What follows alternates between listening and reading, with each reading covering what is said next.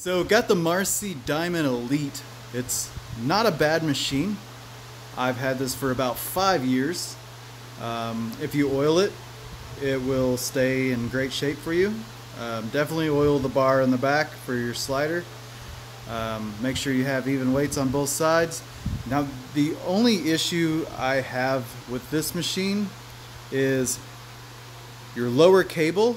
You do not get a full range on your biceps, like if you're doing biceps, and if you're doing shoulder pulls, you don't really get a full extension there either. So that's really the only thing that is really hindering this machine. Overall, it is a really good machine. I've noticed that this here, the bearings, I think, start wearing out after a little bit of use.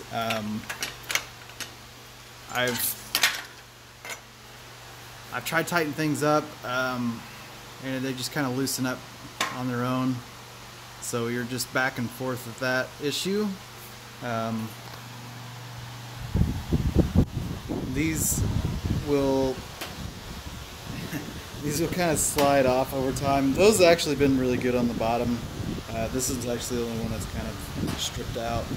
I don't know why, but you get a lot of equipment with it. Overall, I think if I was to go and do this all over again, I would be buying a different set of equipment. But as a starter setup, this really wasn't that bad. If you're into cables at all, I would probably look into something different, because this is only going to get you maybe some rows. If that really, it's not amazing. The triceps, you can reach one cable all the way to the ground, but you know, if you're using both of them, you're going to cut that length in half.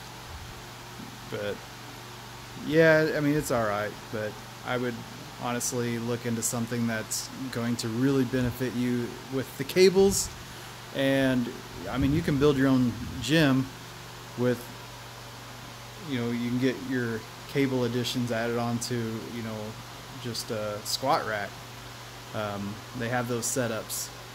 But that's kind of really my take on the Marcy Diamond Elite. Not bad, not great.